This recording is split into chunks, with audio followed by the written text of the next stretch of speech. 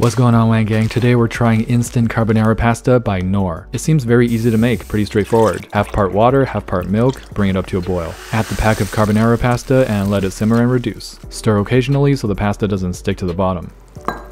That looks so good. For being instant, you gotta be kidding me. There are so many instant foods now that are just blowing my mind. I'm just adding whatever cheese I have lying around in the fridge. That is looking insane and it smells really good too.